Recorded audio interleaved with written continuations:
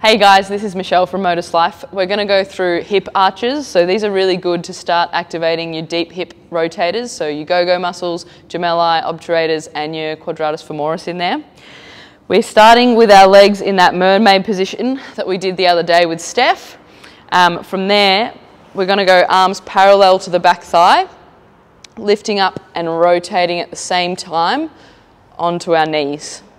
We end up with our arms parallel to that front thigh. From there, we're going to rotate and lower at the same rate if possible. Come all the way back down and sit again. So with that, make sure that on the way down, we're not just getting halfway and plummeting into it. It's really about slow and controlled. So make sure that you've got your breathing right. Deep breath in as we lift. Nice and controlled as we come back down, and then repeat on both sides.